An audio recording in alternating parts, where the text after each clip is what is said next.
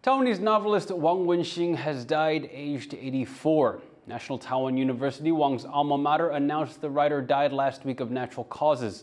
Wang was born in China's Fujian province in 1939 and moved to Taiwan with his family in 1946 during the Chinese Civil War. Wang is best known for his first novel, Family Catastrophe, published in 1973. The work was controversial for challenging traditional Chinese ideas about the relationship between father and son. In later life, Wang taught at National Taiwan University in Taipei until he retired in 2005.